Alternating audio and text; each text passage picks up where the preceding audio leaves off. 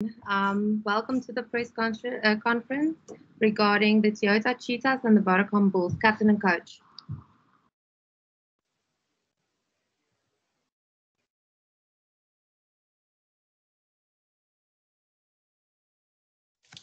Hi, Jake. If I may kick off, quite a few interesting changes there, particularly with Cornell going to outside centre, and you brought in Ambrose Papier that's come off, and of course you have your captain back.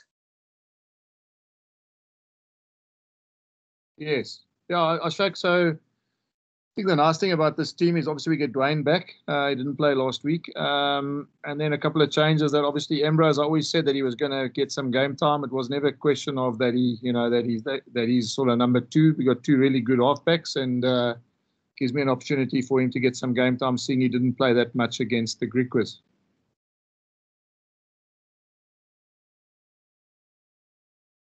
Jake, just obviously most of the pack kept the same, just Johan Krobler coming in, just something on that. And you're obviously looking for them to be a lot more direct and physical this weekend.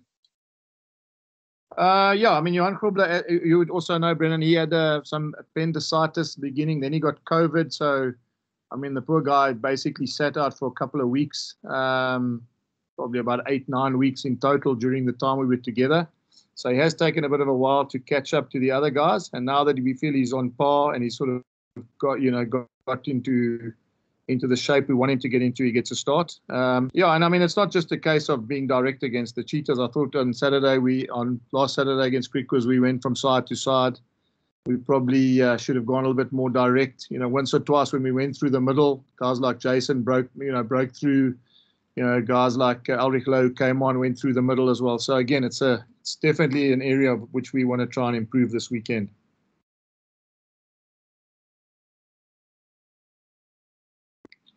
Okay, I'm sending. Jake, Kobus here. Jake. Yeah, Kobus.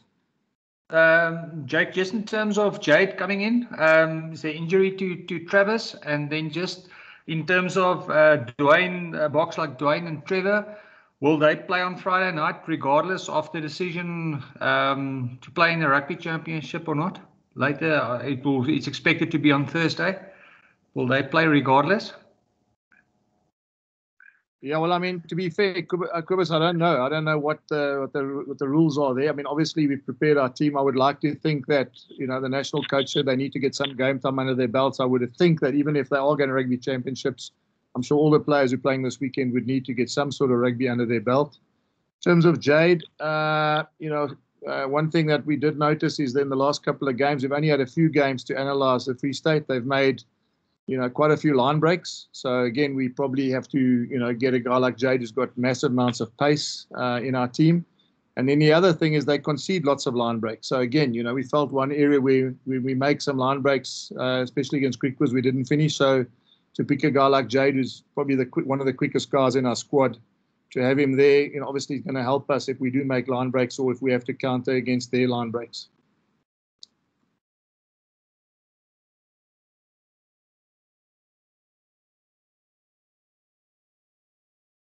Cool.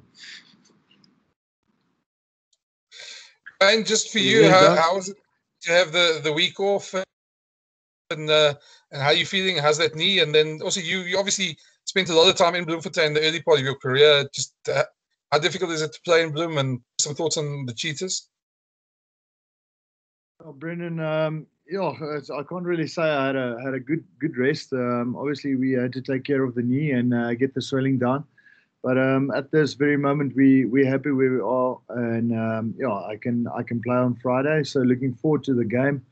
I played 2 years at the Cheetahs and for the Cheetahs. So it was a fantastic time in my career. But obviously now they've become opponents, and I have come up against them in the past. So obviously I'm kind of used to playing against them.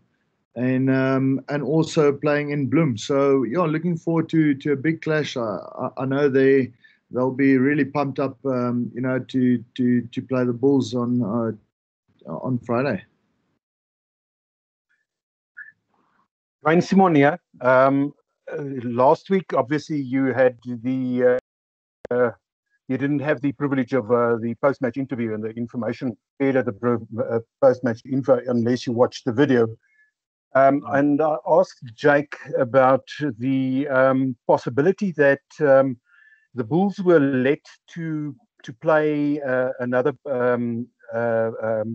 variation of their game plan, and Jake said no. It was like Jake said just now. It's instead a situation of playing from line to line. Obviously, the Cheetahs are a different animal from the previous game. What can we anticipate will happen once the domination comes from your opposition? Is it exactly the same type of situation where you are in? And for the fear of repeating myself and expecting the same question or the same answer from Jake, if the A plan doesn't work, obviously there must be a B and a C plan. Yeah, so obviously I didn't see the post-match interviews, and so I can't really recall on that. But I think we want to go into a competition and play as consistent as we can. And I think our first game and that Super Saturday, we had a great game, and we executed our players, and we did exactly what we wanted to achieve. And then in a way, we got to play Griquas last weekend, and the guys, they came out with a massive bang, and they there was a lot of character shown by the players to pull the win out of the hat at the end. So I think we've got a plan how we want to play the Cheetahs, and obviously you need to execute that plan. I think past Saturday we didn't really execute the plan to perfection. So if the plan is set out, you have to execute, and if you don't execute, you're gonna see yourself behind your posts. So there will be a plan B if not, if plan B doesn't, if we don't execute plan A. But obviously the most important thing is you have to execute. If you can't execute, you can't really move on to a plan B if you don't really do your job. Hi, Jake. Hi, Jake. Just to go back to selection, but you mentioned Jade Stickling and his pace against the Cheetahs. Hendricks and Gans have been quite a promising midfield pairing for you so far. Bringing in Clinton Swart at 12, is that kind of in response to Frans Steyn?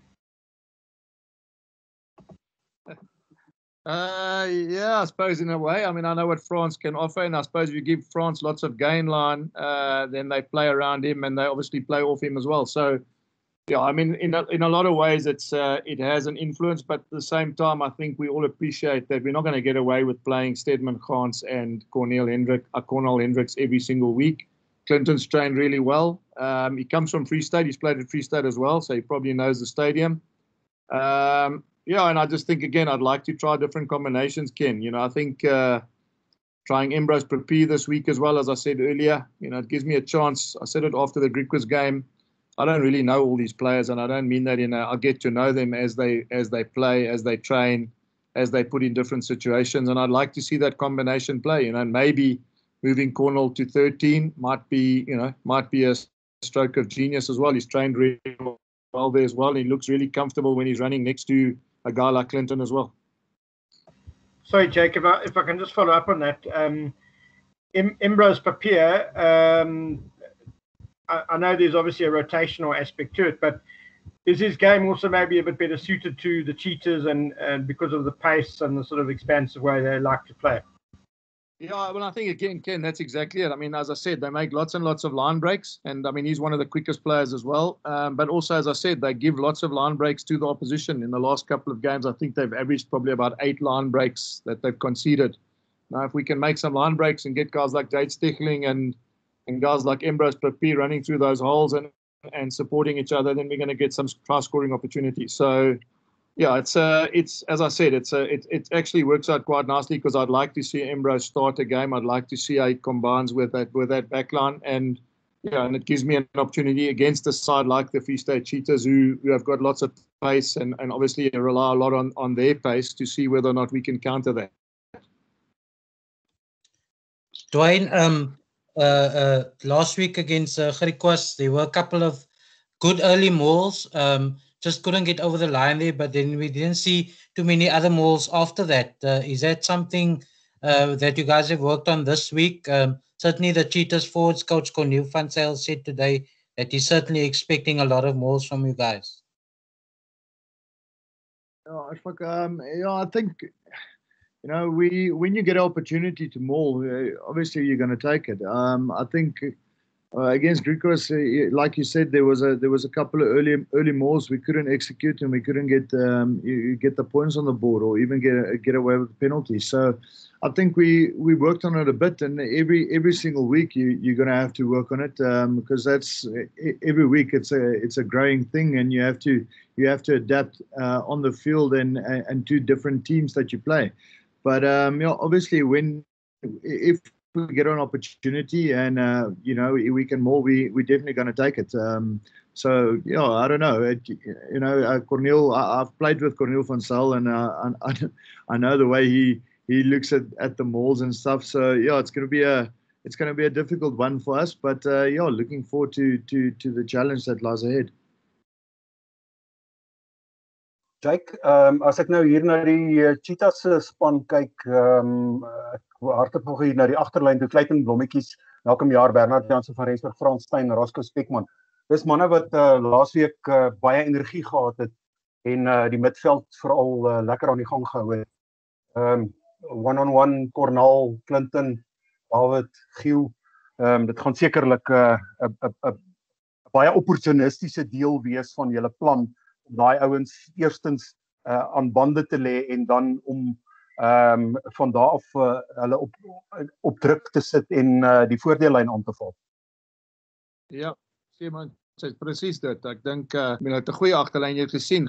Dis hoekom hulle ek dink hulle dieselfde span gekies het. Jy weet, hulle was uitstekend geweest in die eerste helfte. En die drie wat hulle gedruk het, veral teen aanval was uitstekend geweest. So ons weet dit gaan 'n area wees waar hulle gaan probeer vir ons ontbrug. Maar ek sien uit na die uitdaging. Jy weet, onthou die Noord-Transvaal Vrystaat games in die ou jare was altyd moeilike games geweest, en ek is seker die Bulle teen die Cheetahs hierdie jaar gaan presies dieselfde game wees.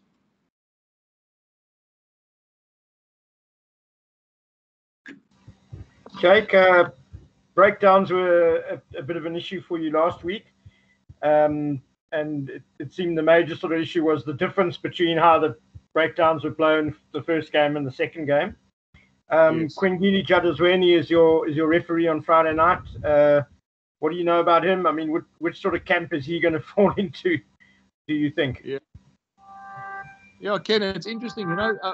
People. I looked at the game. I'm not sure if people are aware, but we gave 9 penalties away, which is an incredible stat for any team in a provincial game. 9 penalties.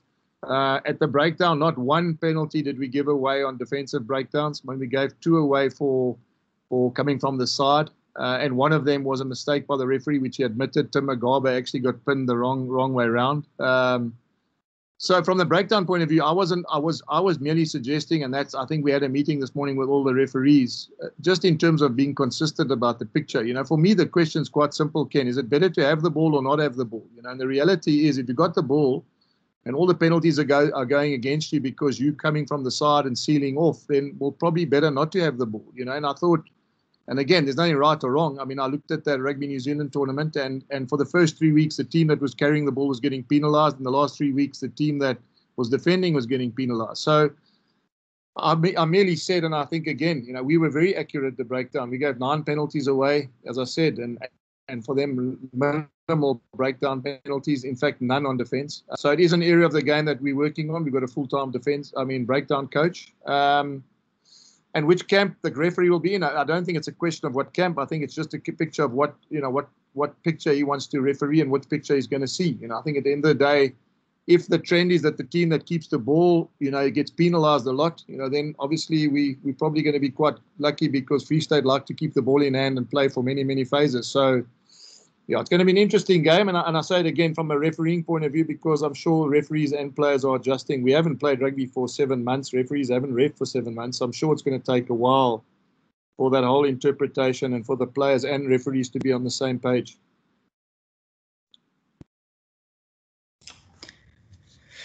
Jake, net terug met jou skramskakels, net van 'n breë perspektief af. Ek meen, soos jy genoem het, dis twee, jy weet, wêreldgehalte skramskakels wat jy in jou groep het en dinge, maar albei het maar 'n bietjie erken, jy weet, verlede jaar dat hulle gesukkel het eintlik met hulle kompetisie tussen mekaar. Jy weet, elkeen kon maar nie op, jy weet, heeltemal, jy weet, consistent vorm, jy weet, en daai dinge bewerkstellig nie. Is daar enige sielkundige ingesteldheid of attitude ding wat jy probeer aanpas het by hulle, of is dit maar net nog steeds om, jy weet, baie clear kommunikasie te hê? Ja, Heinz, soos jy sê, vir hierdie jaar, ek dink hulle was bietjie teleurgestel die feit, hulle kon nie ritme gekry het nie, al twee wou baie gespeel het. Ek dink hierdie jaar het ons nou vir Rido Pre ingebring. Hy help hulle weekliks nou om hulle game op te skerp. Ek dink die ander ding, ons is eerlik met al twee, hulle besef, jy weet, daar's twee toernooie in een. Ons kry nou die Super Rugby en dan kry ons die Currie-beker. Daar's week na week, alles is in 2 maande, 3 maande ingesit. So die feit is onmoontlik om een ouetjie te speel elke week en elke week, jy weet, dieselfde persoon in die span te sit. So hulle verstaan dit nou, ek dink die reëls en ek dink die situasie is maar anders te hierdie. En ek dink hulle albei is gelukkig oor die feit dat hulle gaan genoeg game tyd kry. Dis 'n geleentheid vir ons ook om kombinasies te probeer. En ek is net soos Perenare en Smith met die All Blacks, is dit belangrik ons moet albei positief hou en albei kans gee om seker te maak hulle kan hulle beste gee vir die bulle elke week.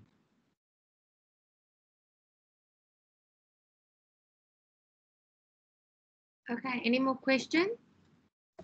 Yeah, sorry, I've just got one more.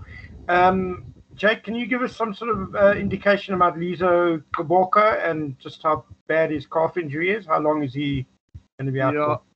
At this stage, it looks like it's probably going to be about 3 weeks, 3 to 4 weeks. But you never really know with a prop and a calf injury. The reality is that, if a prop can't scrum and wait on that, obviously it takes a lot longer than be another player, So, at this point in time, they've said about 4 weeks, but we'll see. We'll just keep monitoring from week to week, and hopefully it'll be quicker. But if not, that just basically means that we'll get him towards the back end of our Super Rugby campaign. Jake, and then just quickly, Curtly Arden, sir, was he just left out this week, or? Ashfaq, he's probably available at a push. Again, I probably didn't want to risk him. It's because we play Friday. If we played Saturday, maybe, or Sunday, maybe it'd be okay. So, in all likelihood, he'll be available for the Stormers next week, for the Sharks next week, and the Stormers when we play the Stormers.